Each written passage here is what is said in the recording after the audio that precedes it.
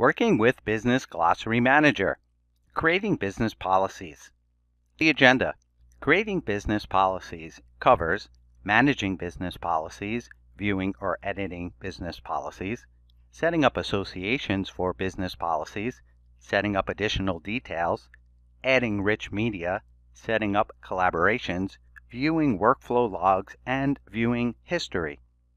Getting started with Business Glossary Manager. Click on the menu icon to access the Irwin-DI modules. Go to Data Literacy. Select Business Glossary Manager and go to Explore. Managing Business Policies. Managing business policies involves viewing mind maps, editing or deleting business policies, viewing history, and sharing links to business policies. Under the Compact View tab, click. In the Grid View tab, use the Options column to manage business policies. View mind map, edit business policy, delete business policy, view history, and share link. Viewing or editing business policies. View business policy details and its properties on the View Business Policy tab. On the Business Policy Summary page, click a business policy. Viewing business policies. View Business Policy tab opens. View Business Policy List. View Policy Details. View Other Properties. View or edit the business policy properties. Workflow status, governance responsibilities, sensitivity classification, etc. Editing business policies. On the View Business Policy tab, click Edit. Policy Details. Use this section to edit business policy details, such as its definition and description. Governance Responsibilities. Edit Governance Responsibilities assignment. It displays roles groups based on the roles and users assigned to a business policy catalog. To edit governance responsibilities, click a role group and add or remove users. Policy Expiry. Use this section to edit the lifetime of a business policy. Miscellaneous. Use this section to associate enterprise tags with business policies. Click Tags and select an existing tag or enter a tag name to create one on the fly. Setting up associations for business policies. Associate business policies with business assets, business rules and business terms, and technical assets, columns. On the Compact View tab, click Associations. The Associations tab opens in edit mode.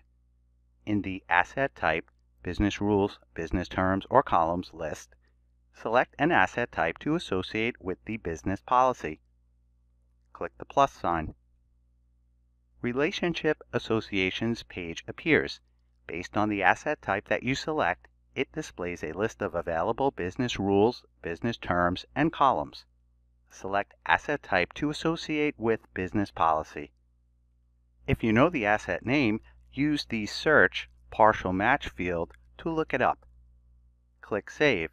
The selected assets are associated with the business policy and added to the list of associations. Setting up additional details. Set up custom additional information about a business policy to add more context. On the Compact View tab, click Edit. The Business Policy page opens in edit mode. Click the Additional Information tab. Additional Information page in edit mode. Add information to the available user-defined fields. We can configure UI labels of these fields through configuring language settings. Click Save and the information entered is saved to the business policy. Adding rich media. Add supporting artifacts such as text files, audio files, video files, and so on to a business policy. On the Compact View tab, click Edit. Business Policy page appears in edit mode. Click Rich Media Library tab. Rich Media Library page appears. Click plus, Add New Rich Media page appears. Enter the appropriate values in the fields. Click Save, and the selected rich media file and its description are added to the business policy. Setting up collaborations. Start discussions on business assets or relevant topics with your team using the Collaboration Center. This enables you and your team to work together. On the Compact View tab, click Edit.